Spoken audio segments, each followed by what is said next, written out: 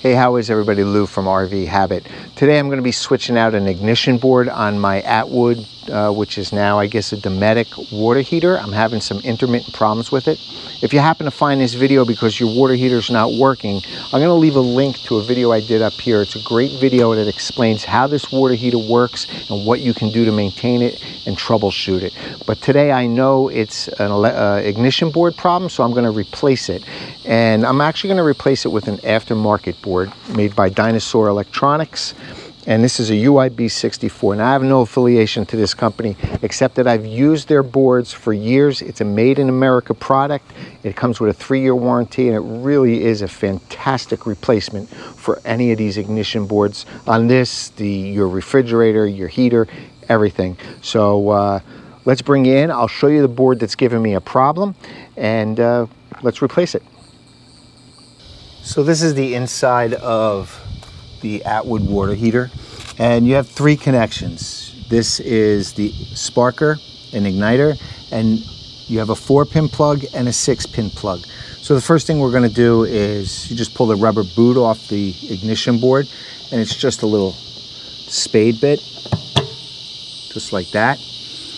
And then you have a 4-pin plug and a 6-pin plug, and they just pull straight out. We'll get them out of the way. It's held on by 2 small screws. We'll get them out of the way, and this board will come right off.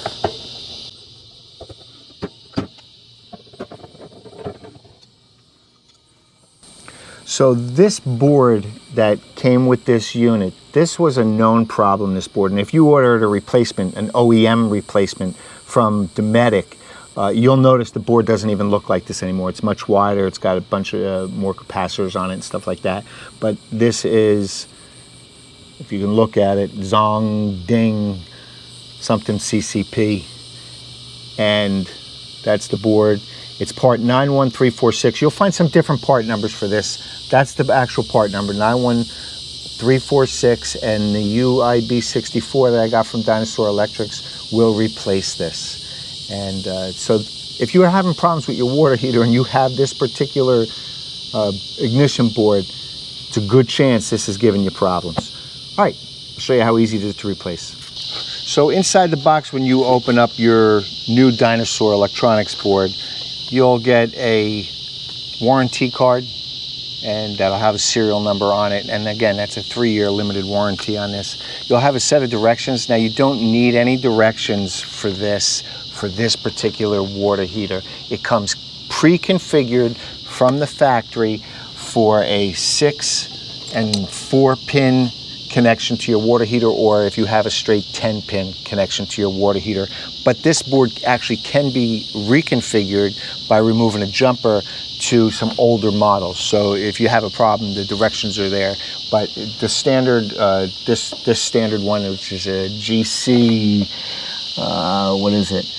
A GC6AA-10E. It's a standard Atwood 6-gallon water heater, gas and electric. This all comes pre-configured. And you get a cover for it, a couple mounting screws, and here's the ignition board. And it comes with a mounting plate. So the mounting plate we'll put on first, then we'll put the ignition board on and do this up. Again, you don't have to touch anything. It's all configured from Dinosaur Electronics for this water heater. So first thing we're going to do is we're going to put the mounting plate on. So I've seen in some other videos, these circuit boards, it's laying in the box like this, and people look and they go, oh, the holes don't match up. This turns around. So the circuit board comes off. You turn this around like this, and those original holes will line up. And all you have to do is mount this plate. The original screws. Set that up. All right, so to install this, it's easier to do this with the board off. So I'm going to put the 10-pin connector on. Snap that in. The 4-pin connector. And snap that in. Okay, now, let me just put that there for a second while I get the lid. So this is the cover that's going to go on. and you'll notice it's got no backing here, so it'll slip right over those wires. But you notice this is a hole, and your igniter has to go through that hole.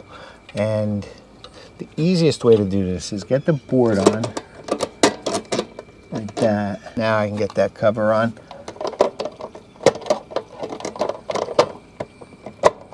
There we go.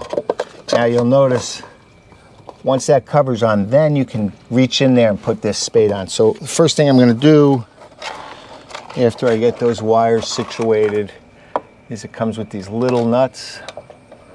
Again, this is all part of the kit when you buy it. And we'll get these nuts on. And this might be the hardest part of the job, starting these little nuts. Little 5/16. Stop it, get in there, and just snug that up. Don't go crazy tight, just literally just snug.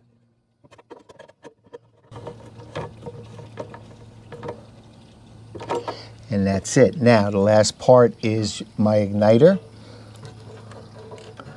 Again, that spade is right here. It sticks out now, and we can just push that spade bit right on there. Yeah, you can just throw the boot up there. And that's it, it's done. Now this board also has some diagnostic lights, a green, a red. I think green means it's got power to it. Red means the gas valve's open and gas should be working. And if it's a yellow light, it means the AC part of the water heater's working. So let's go turn it on and see if it works.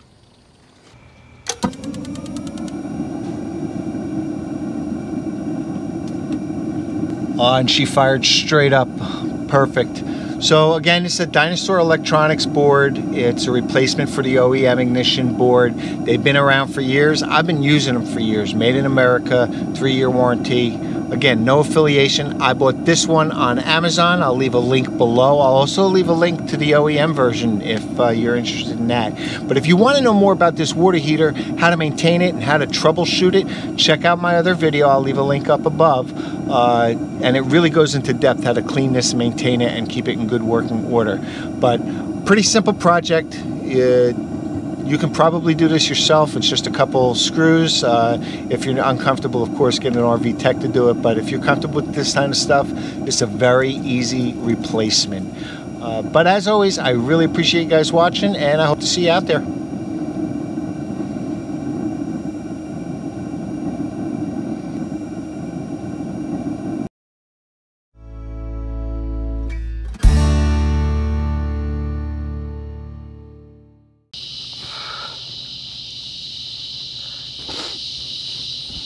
Now the cover goes on.